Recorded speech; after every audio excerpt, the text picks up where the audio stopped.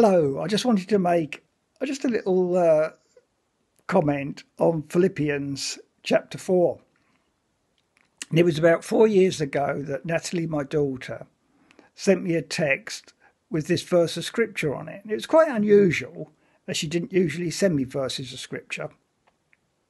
But in this particular case, the first line of it was, "Rejoice in the Lord always." Of course, what I hadn't noticed was it said ... after that, so I was meant to read on. But my first thought was, I don't really feel like rejoicing because my wife was in hospital. Nevertheless, I did actually get round to reading the rest of it quite quickly. And I was staying up at Guy's in a residential home opposite to Guy's Hospital. And I'd been in the little chapel there. On the day that Eve arrived in hospital, I wrote on one of the prayer cards on their prayer corner. And I put, "Please let my girl be okay."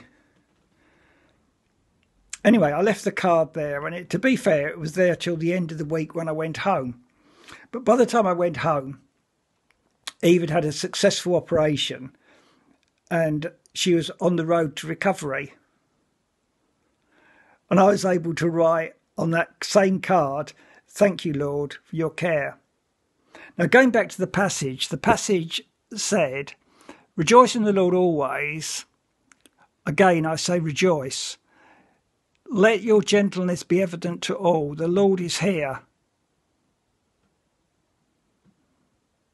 Do not be anxious about anything, but in everything, by prayer and petition, with thanksgiving, present your requests to God."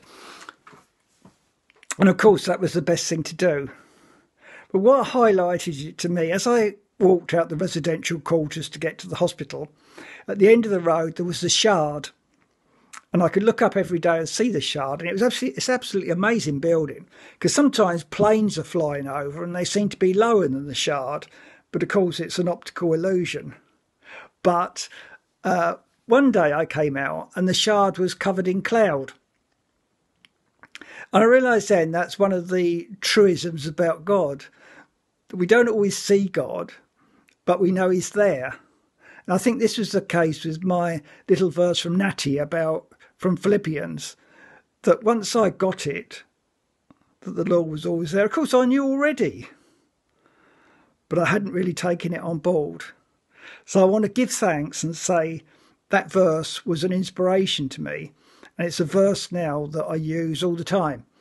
And it's my memory verse that Tim suggested.